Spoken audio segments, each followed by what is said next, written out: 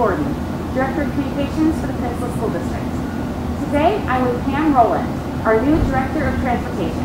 Hi Pam, how are you today? I'm fantastic, Amy. How are you? I'm well, thank you. I'm so glad that we're able to come today and learn more about the Transportation Department. Yes, so nice to have you.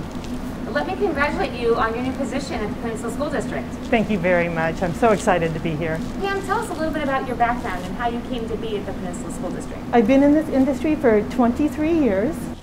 Puyallup School District, Auburn School District, South Kitsap School District, Central Kitsap School District. I've worn all the hats from bus driver to router dispatcher to assistant director, and now I'm so proud to be at Peninsula as the director. So what can you tell us about the Transportation Department in Peninsula School District? What do people maybe not know about us? We have a tremendous staff here. The drivers are amazing, the staff is amazing. If you have the innate ability to build rapport with kids, it is a happy-making job. It is a terrific job. A lot of people will say, oh, I wouldn't drive a school bus, but if you speak to our drivers, you'll find out they love their work very much. So can you give us some statistics about the Transportation Department? Well, absolutely. Our school district is 120 square miles.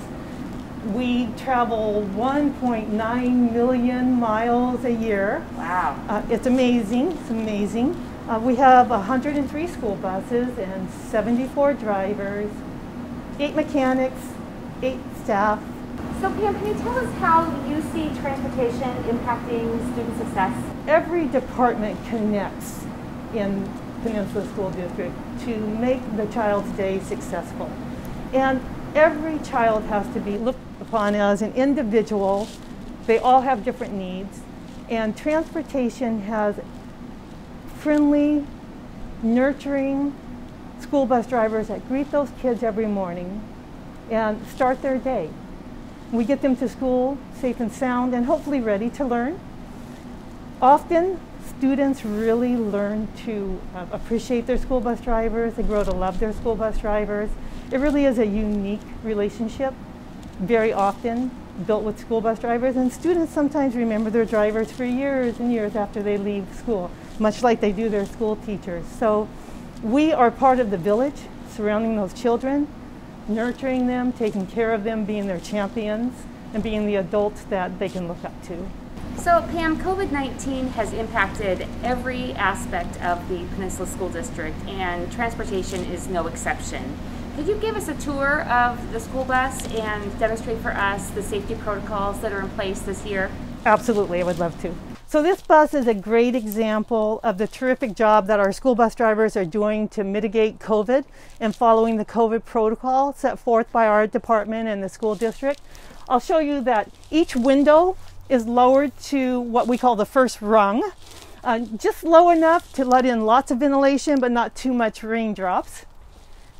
The seats are labeled for every child, and it corresponds with the seating chart that the drivers have in their route books in case we have a substitute.